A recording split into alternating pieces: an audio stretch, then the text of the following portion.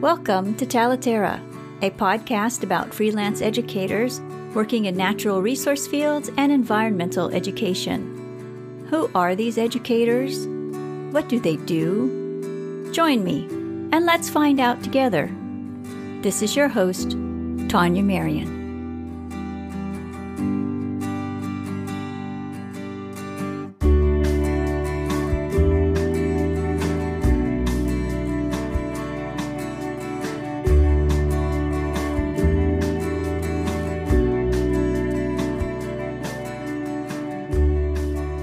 Hi, it's Tania. Today we reflect on the green spaces where we live. Beyond parks and gardens, we sometimes find green spaces inside buildings, between buildings, on tops of buildings, in parking lots, and in places we may not expect to find them. When we do find them, we may not recognize them as green spaces, yet we experience the restful changes in mood these spaces were designed to create. Today, we get to learn from someone who creates these types of spaces for a living. Sonja Bochart is a LEED-accredited independent professional whose expertise is in interior design, health and wellness, and regenerative design. She leads workshops, is a sought-after speaker, and is a TEDx presenter. Let's join the conversation.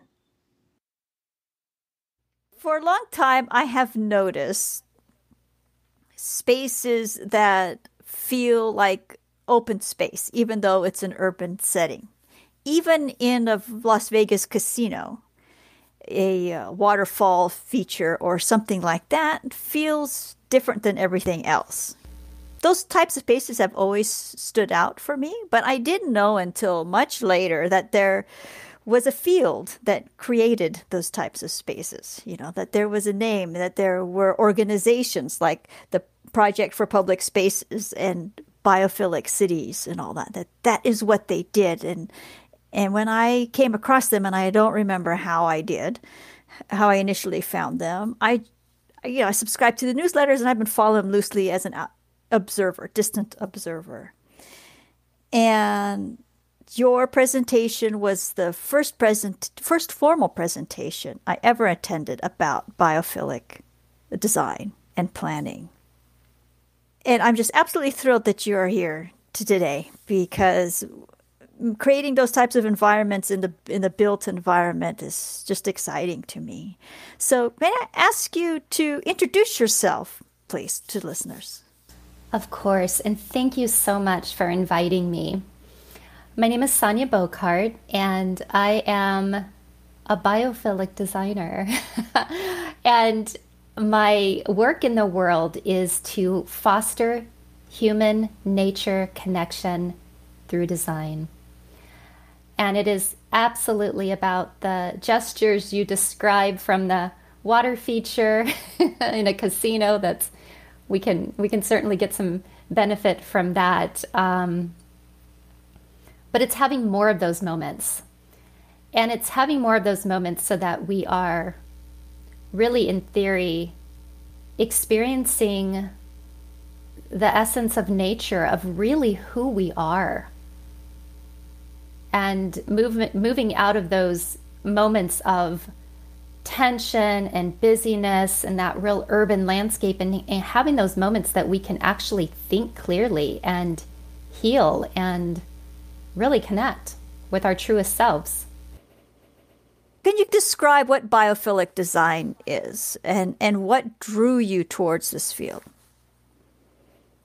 Sure. So I knew from an early age that I wanted to be in the healing arts, and it was between two choices I had that I wanted to make when I was considering the college path. And one of them was naturopathic physician, because I had been immersed in how powerful that type of medicine was for one of my family members on his journey. And that of being a designer, because I was very intrigued about space planning, design elements. Although I really had no skill going into it, I was intrigued, and I actually came out of college with a design degree, but I had found myself drawn towards wanting to make a difference in the world through healing, through design.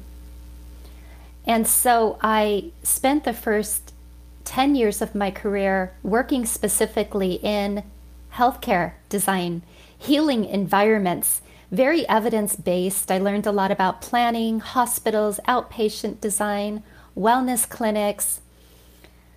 And it was about 10 years into my career, I had a bit of a personal crisis. And I found myself drawn personally more towards the healing arts, towards yoga, meditation, mindfulness, nature.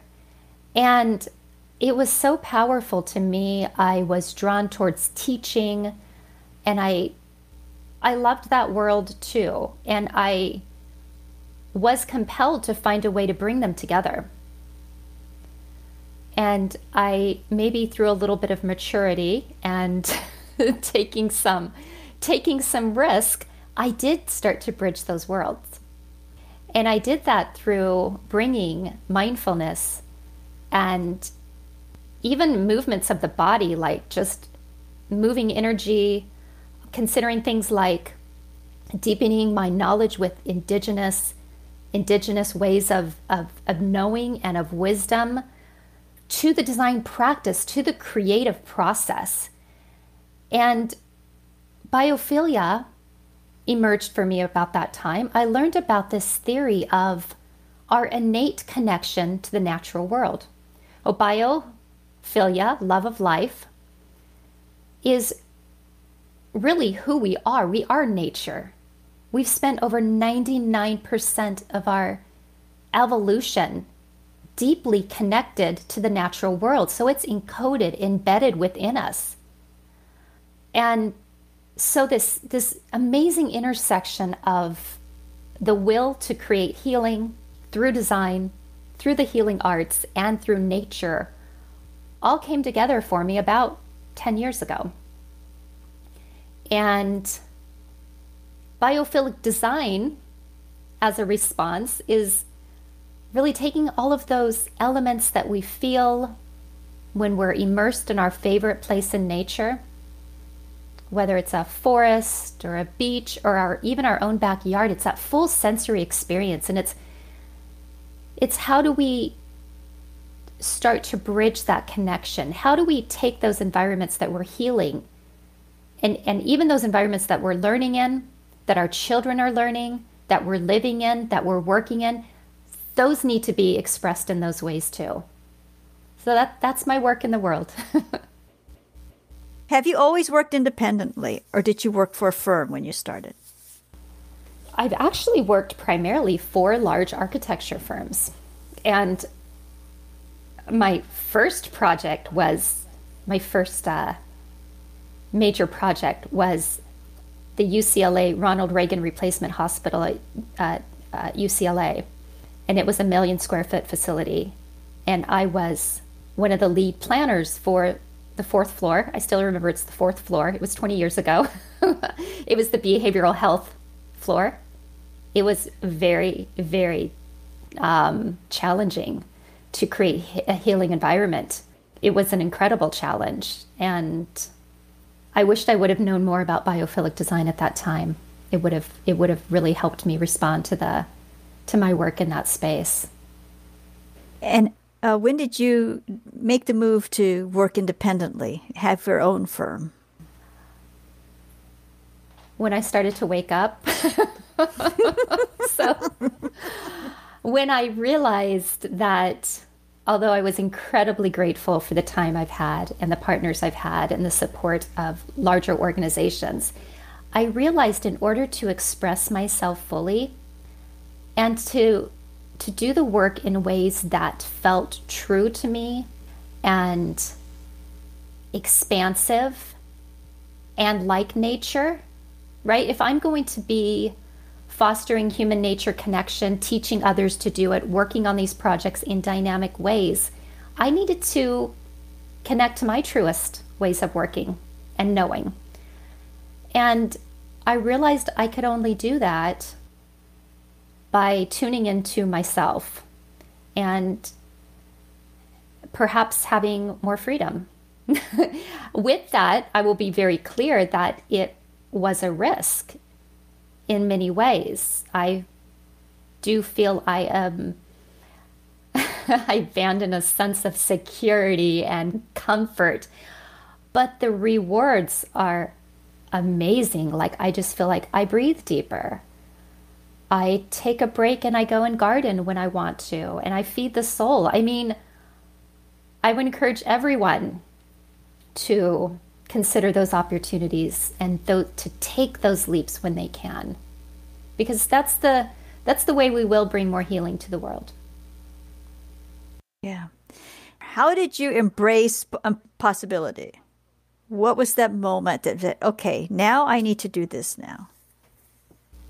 Well, I think we're all given some signs. We're given signs, right? And it's advice I give to myself and I give to other people about finding quiet moments, finding the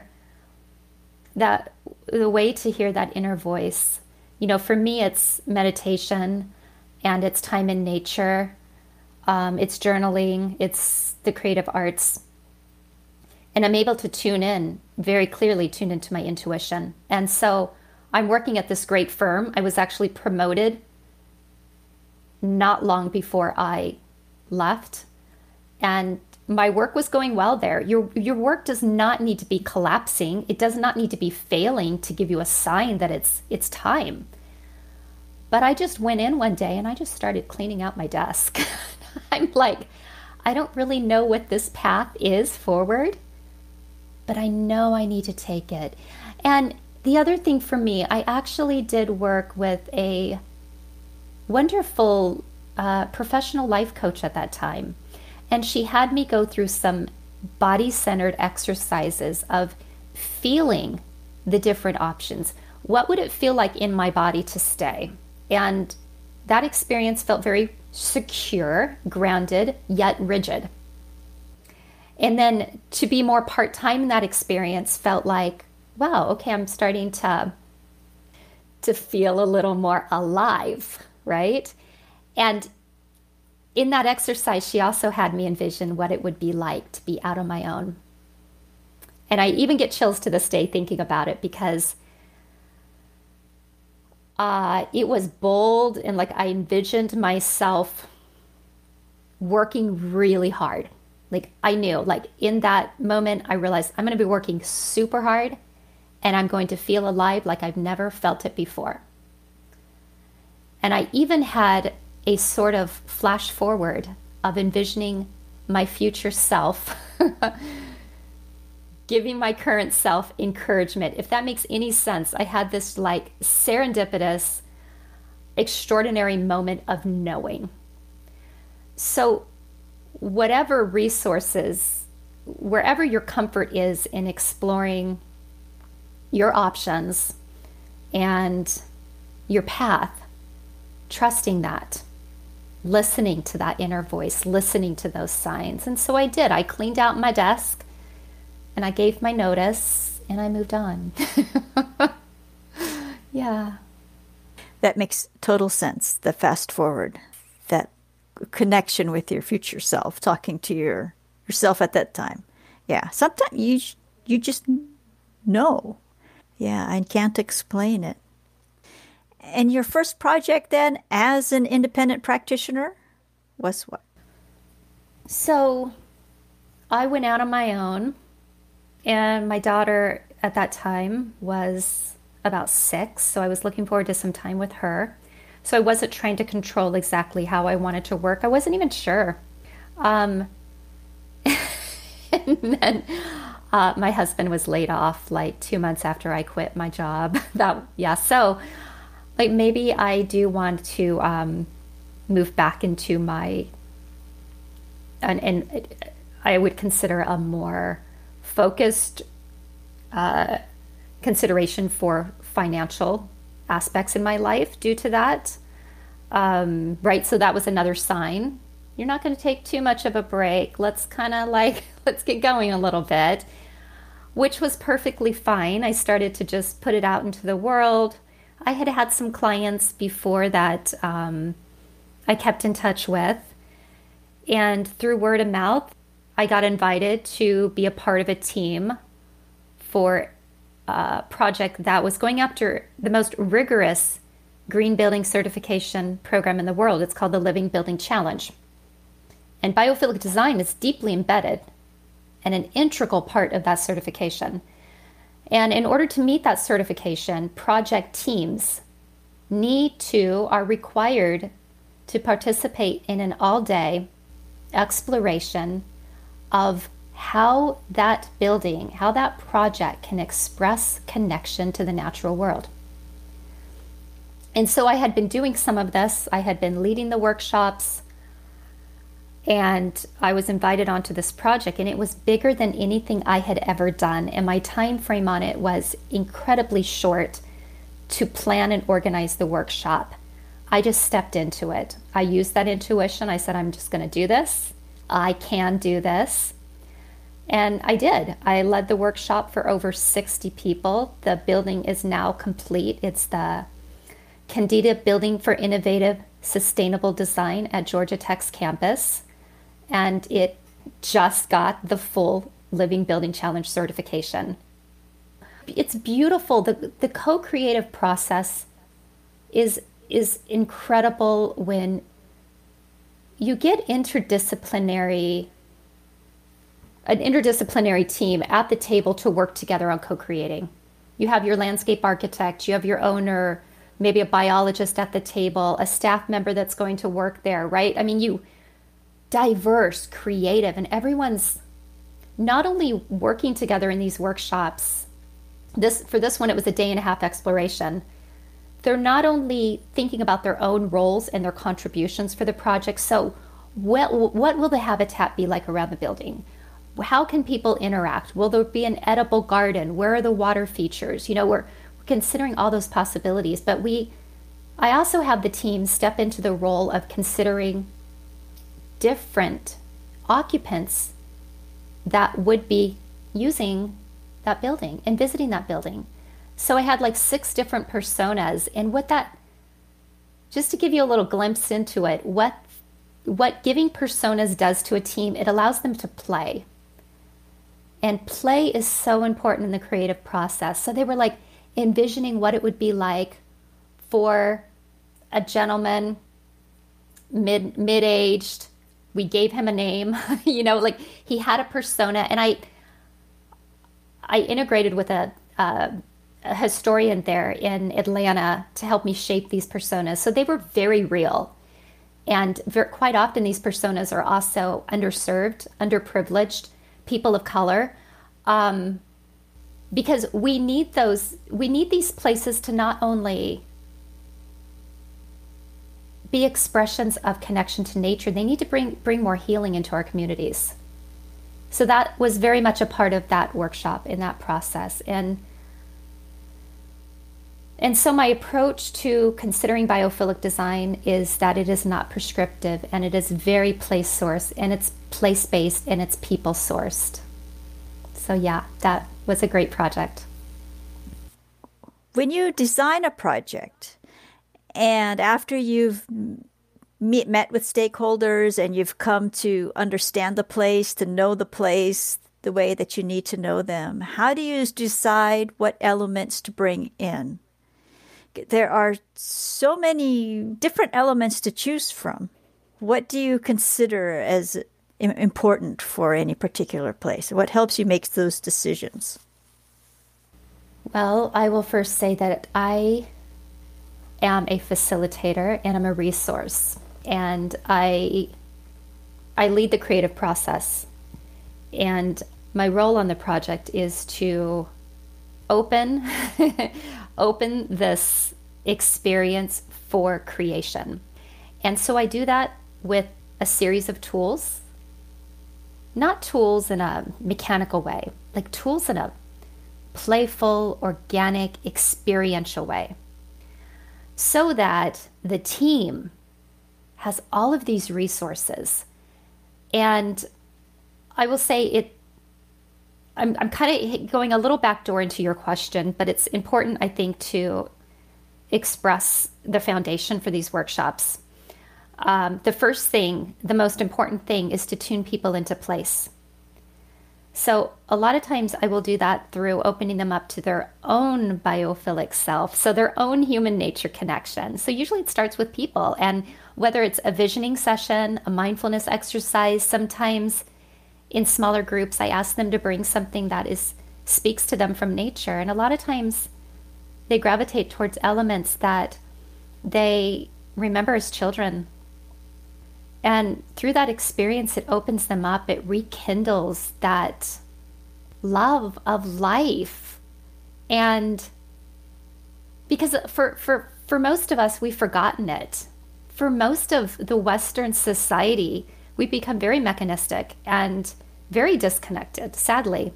So that's the time for teams to just say, okay, this feels good. I know this. I remember this. And then usually they're sharing. So they're sharing with partners, they're sharing with tables. So you can kind of connect to people and their stories and their place. And what I'm doing there, I'm building a field of vitality. And from that point, usually we go out onto the site.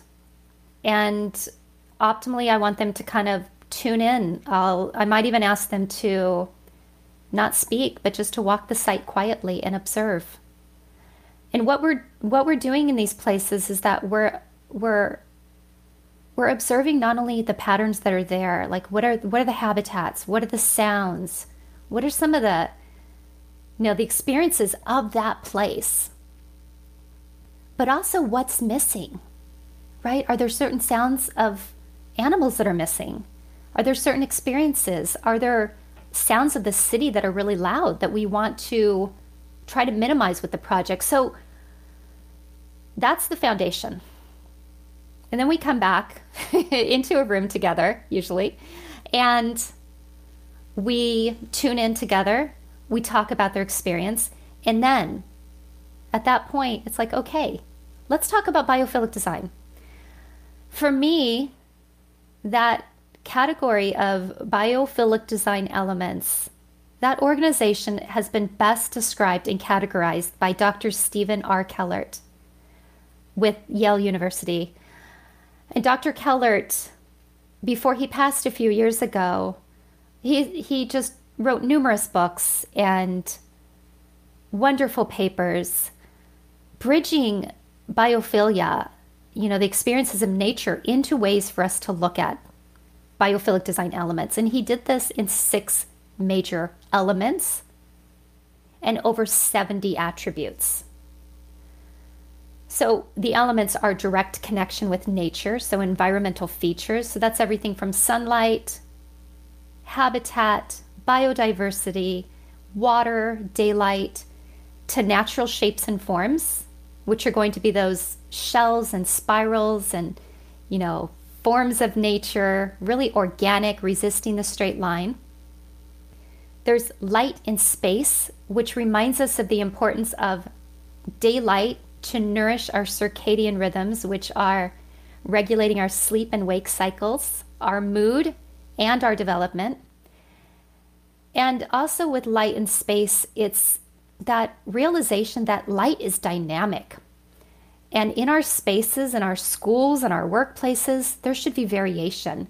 There should be light and shadow and warm light, soft light, spacious light. So just helping people tune into that variation.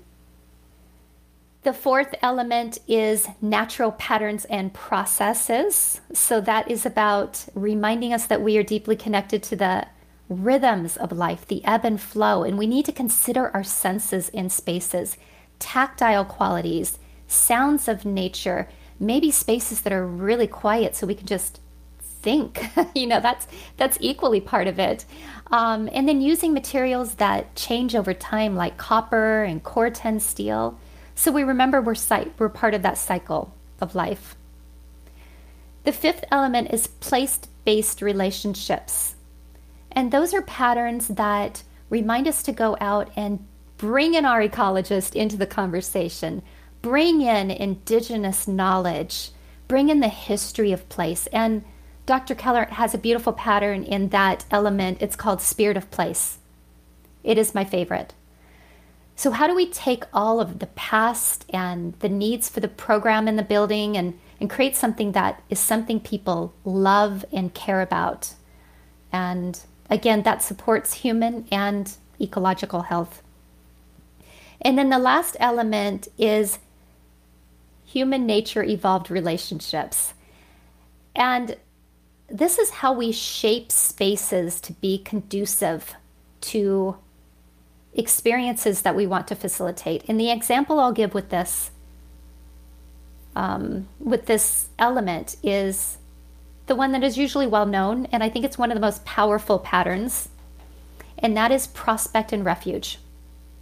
So given that we've spent this expansive amount of time evolving in nature and so much of that time on the savanna, right, and that hunter and gatherer experience being genetically encoded within us, there is evidence that we as humans physically and physiologically feel comforted when we have those moments in the built environment where maybe our backs are kind of rooted against a wall and maybe there's a lower ceiling and we can feel like we can have a more intimate conversation, or maybe we can find respite and rest, and then we can look out and see prospect, right? So that's kind of takes us back thousands of years in our evolution, but how can we create those moments in our spaces?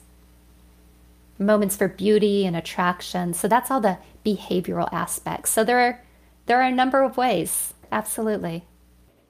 Your process that you describe, it seems to me that it would be easy to get people on board. Have you ever experienced resistance to the idea of biophilic design? Unfortunately, yes.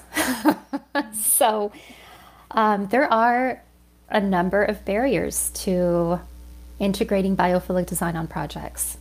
So the first one is that people just have fallen into a habit of design by numbers. Literally design by numbers. So how fast can we get this building up? How budget conscious can we be on this project? And the problem with the mentality on those types of conventional building projects are that they're really only thinking about short term, day one. They're not thinking that this building will likely be around for 50, 70 years, maybe longer. And in that duration, in that trajectory, what is it? Frank Lloyd Wright had a saying. He said, buildings too are children of earth and sun, right? So our buildings are going to hold our human experience, and they're either going to help us thrive and help us breathe deeper. We really haven't even talked about, what the research says about biophilic design, but we've got to get out of that habit. We have to get out of our habits of thinking of buildings as commodities. And we've got to start honoring our place. And that's, for me, why so much of my learning is rooted in understanding how the indigenous people approach their connection with the earth and life, because whether it's through our lifestyle or through how our buildings are being designed, we're destroying our mother, really. I mean, our water quality, our air quality, our resources, our soil, what we're doing to the forest.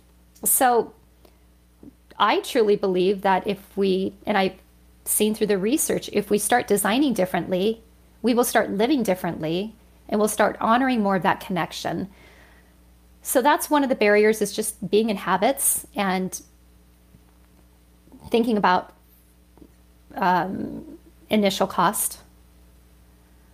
And I want to explain that cost does not have to be a barrier.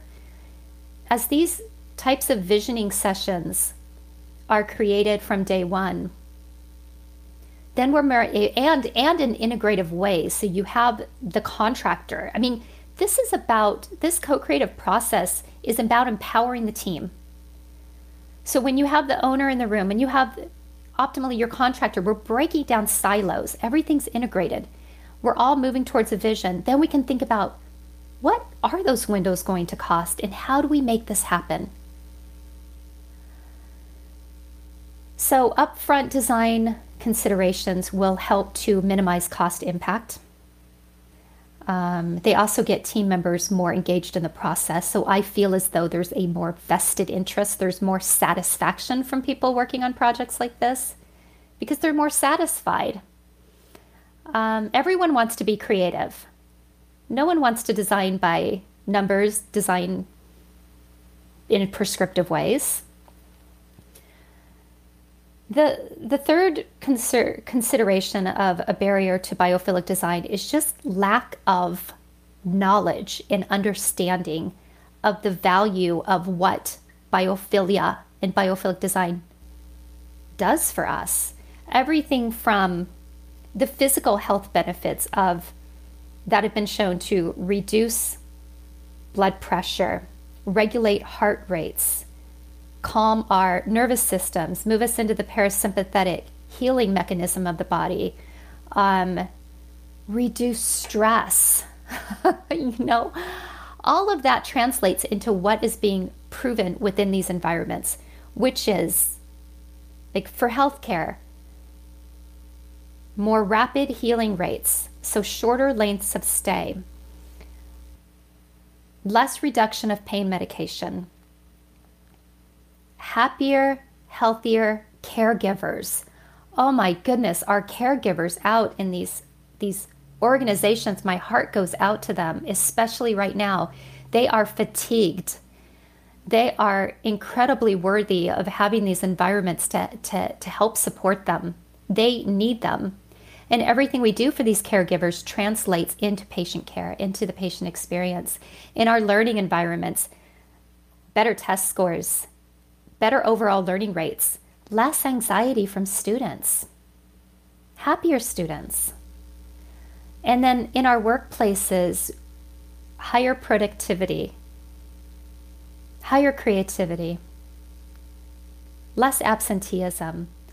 And then I would just like to mention the studies that are being done on the city scale. You mentioned biophilic cities.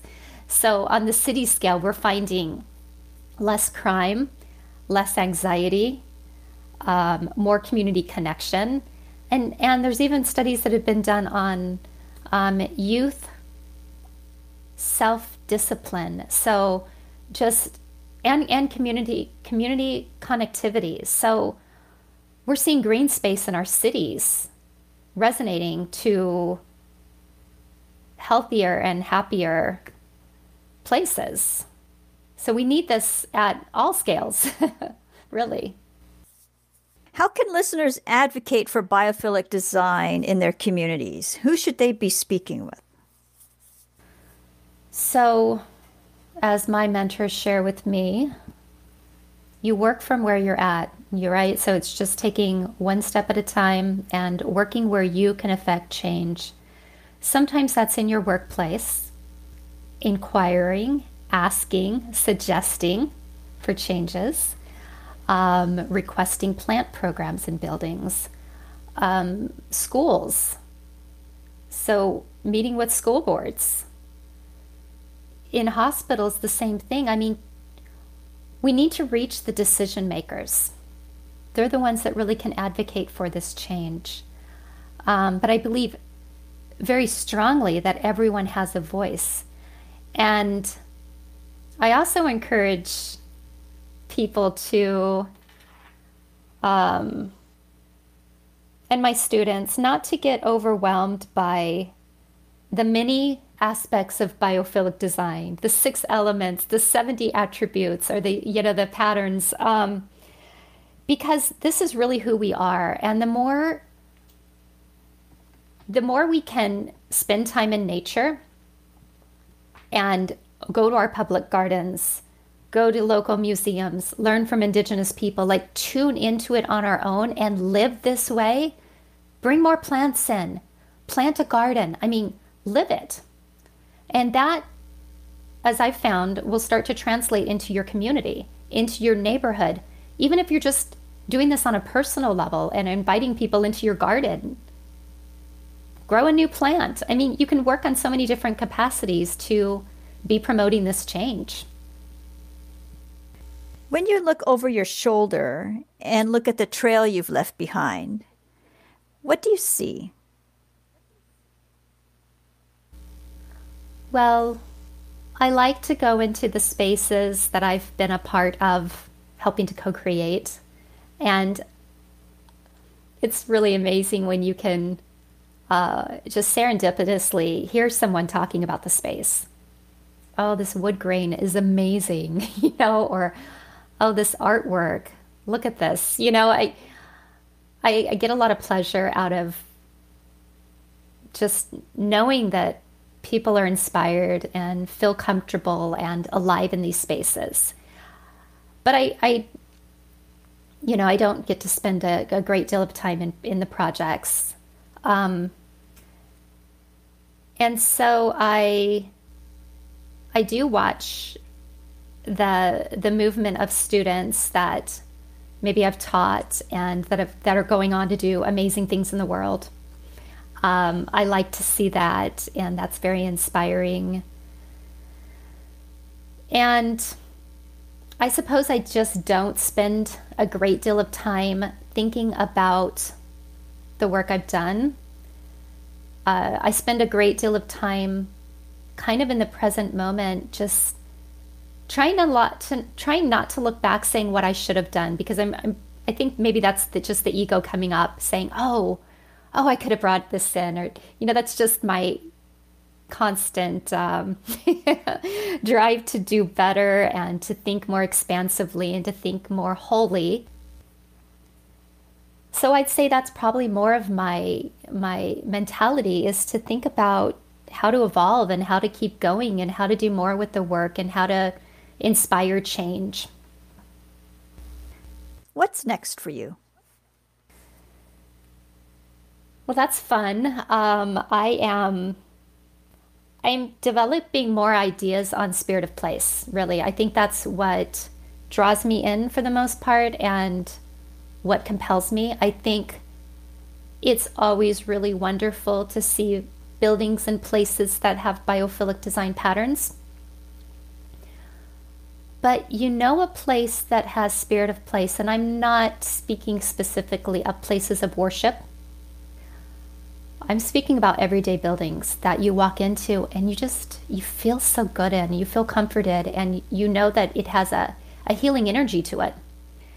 And so I'm specifically compelled to be doing more work with those patterns and to be sharing that information. So I'm working more on that within my projects. I'm more with spirituality, really, and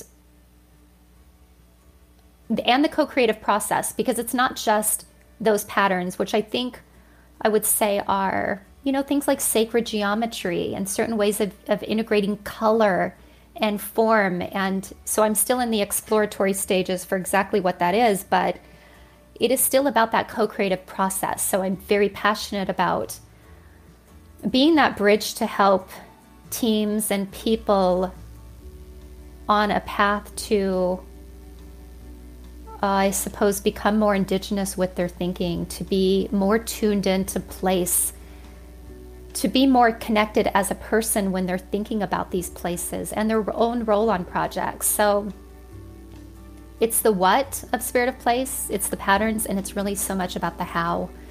And just getting bolder in experiences like nature immersion on projects and mindfulness. And yeah, I think so much, to me, the core of the work is around interconnections and relationships. So I'm exploring those interconnections. That's wonderful. And we are lucky to have you exploring that. So lucky. Sonja, thank you so much for introducing us to your work and biophilic design, and for showing us something we can no longer unsee. It has been my pleasure. Thank you so very much.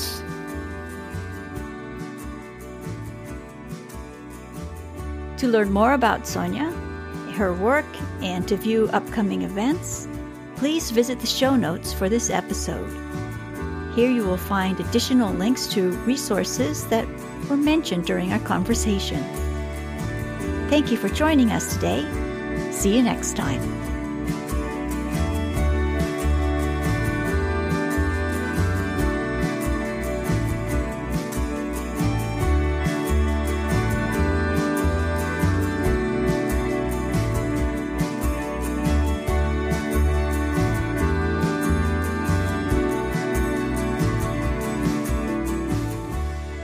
Terra is a podcast for and about independent educators working in natural resource fields and environmental education. If you enjoyed this episode, please share it with friends and colleagues. Thank you so much for joining us today. This is Tania Marien.